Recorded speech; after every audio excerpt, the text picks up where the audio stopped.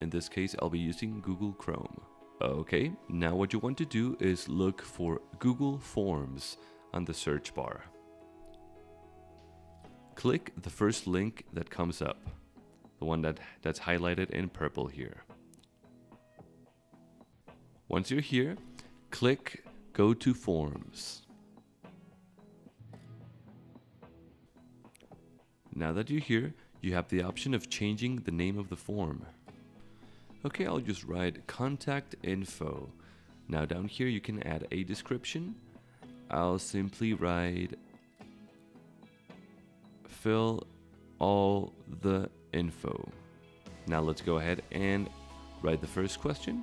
I'm simply going to write name. Okay, perfect. Now this will be selected as a short answer.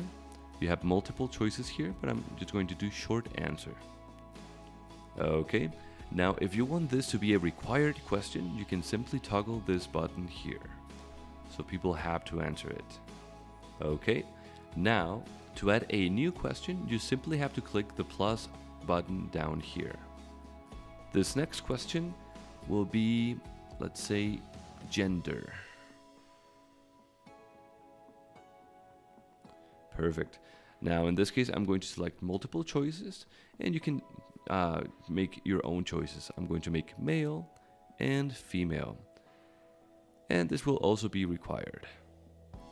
Okay, now to customize this, click on this button, and you can simply change the color. You can add a header. I'm going to select this one here,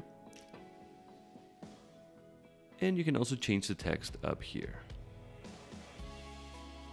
I'm going to change the colors a bit. And there we go.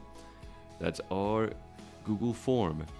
Now, to send this form, you simply need to click this button up here.